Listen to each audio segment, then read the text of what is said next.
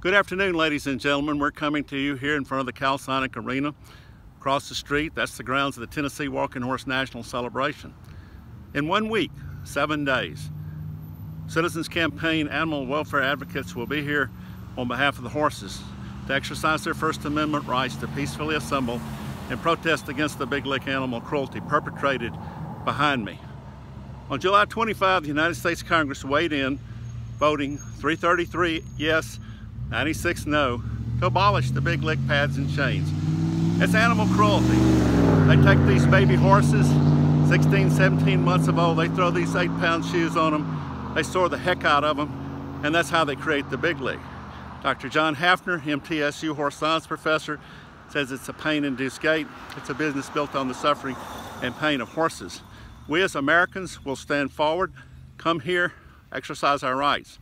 We will do so in a proper manner, and we will continue this quest in which we are strongly winning. There will be profile and courage awards to the brave congressmen, Republicans, Tennessee, Tim Burchett, Mississippi, Michael Guest, Patrick McHenry, North Carolina, along with the majority of the Republicans in the House of Representatives. The time has come to end the big lick animal cruelty. People behind me are doing something bad. They're not bad people, but what they're doing is really, really bad. The country's spoken on this. It's time to end it. Citizens Campaign, support us, help us. We the people, Hoblot. Thank you so much.